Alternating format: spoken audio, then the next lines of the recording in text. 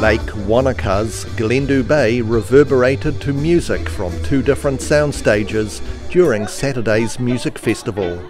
Formerly entitled as the Rippon Festival, the name was changed this year to become the TUKI Festival, and it attracted around 2,500 people.